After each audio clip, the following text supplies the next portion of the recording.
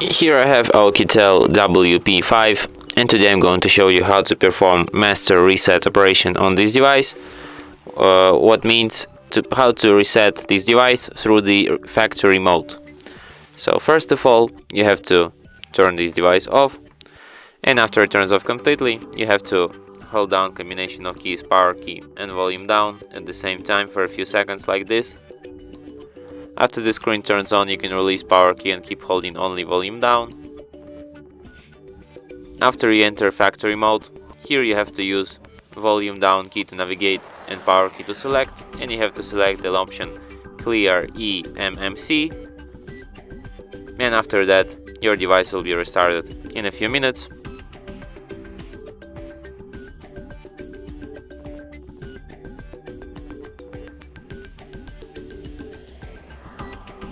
And that's it.